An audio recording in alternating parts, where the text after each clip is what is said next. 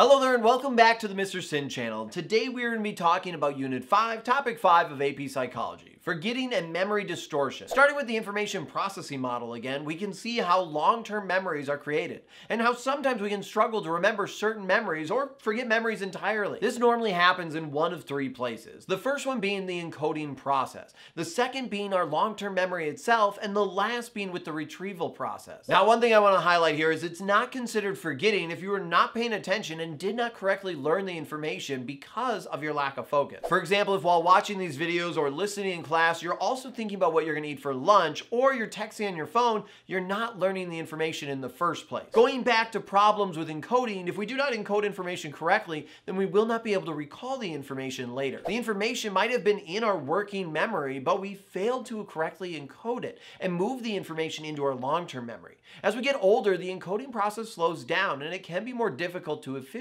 encode new information. Moving into our long-term memory, we can see that over time, certain stored memories can decay. For example, maybe you took a French course in your early years of school, but stopped taking classes in college and stopped practicing the language altogether. Over time, you'll be able to see your ability to remember the information you learned from class decline, and you may completely forget about what you learned about the language. When talking about forgetting, we can also look at Ebbinghaus's forgetting curve. You can see from the chart that originally you will forget quite a bit of information. However, we see that information you do remember after the first couple of years sticks with you for the long term. This is why you may forget most of the things you learned from your intro to French class, but still remember a couple specific words or phrases. Ebbinghaus looked at learning and memory by conducting an experiment where he tried to learn nonsense syllables. He found that the more he practiced the list of nonsense syllables on the first day, the less time was required for him to relearn it on the second day. There was a negative correlation with the amount of time studying and rehearsing the information and the time needed for relearning.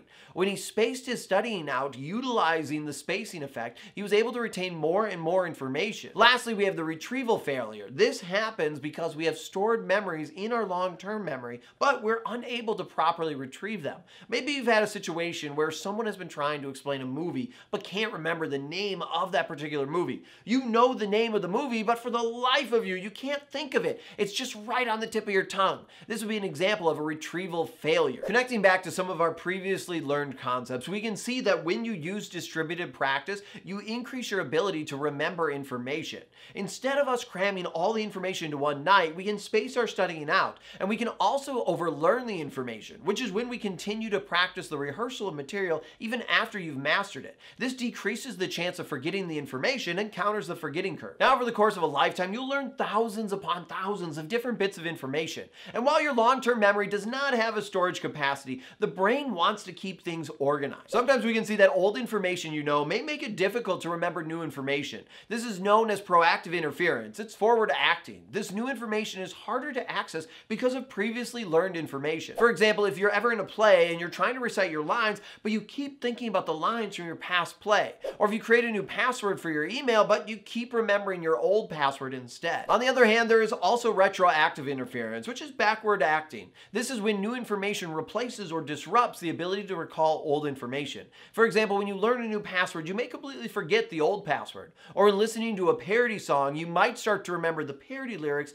instead of the original lyrics. Fun fact, if you want to try and limit the amount of retroactive interference, it helps to review the information about an hour or so before bed. Researchers John Jenkins and Carl Dalebach discovered this when conducting an experiment where people had to learn nonsense syllables and then tried to recall them after being up for 8 hours or being asleep. What they discovered was the people who went to sleep were better at recalling the information compared to the people who were awake. Just one of the few reasons why it's so important to always get a good night's sleep before a test or any big life event. Now, when looking at memory, we can also see memory loss, which happens due to amnesia. This is when a person either temporarily or permanently loses parts of their memory. Now, there are different types of amnesia that can impact a person. Anterior grade amnesia is when a person can no longer form new memories. This type of amnesia almost always involves something happening to the hippocampus. Retrograde amnesia is when a person can no longer retrieve past information. This could occur occur because of a blow to your head, which caused you to forget recent memories. There is also source amnesia, which is when you cannot remember where you heard the information. For example, if you heard a funny story from someone and then later you tell them the story that they told you. Now, sometimes we do not have a problem with recalling a memory or information, but instead have a problem with correctly remembering the information. This can happen for a variety of different reasons. One of the reasons is because every time you access or recall a memory, you alter it ever so slightly. Think of your memories almost like a discussion board or a Wikipedia page. They can always be revised. This process of altering our memories is known as reconsolidation. This is when our memories that have been retrieved are altered before being stored again. This is just one of the reasons why that friend who loves to tell stories continuously changes the story or hypes the story up a little bit each time. This can also happen due to the misinformation effect, which is when misleading information distorts a person's memory of an event. This effect can sometimes happen if people are asked leading questions or shown false information that may coincide with a particular memory. For example, take 5 seconds and look at this photo.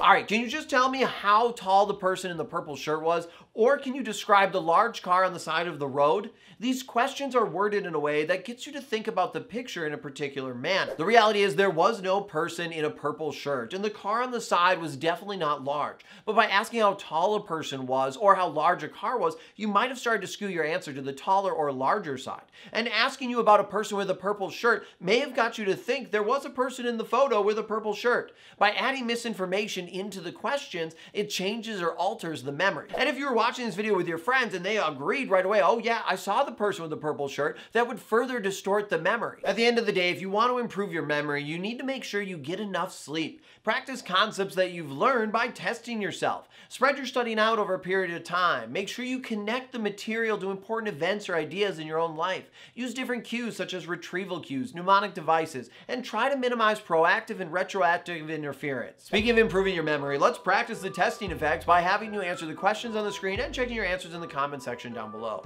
Also, if you're struggling with AP Psychology and need some more help, make sure you check out my ultimate review packet. You can find a link in the description of the video. The packet has information on every single unit in AP Psychology. It's got practice quizzes, tests, and much, much more. It's a great resource that'll help you get an A in your class and a 5 on that national exam. All right, that's all we have for today. I'm Mr. Sinn. If you found value in this video, consider subscribing. And of course, I'll see you next time online.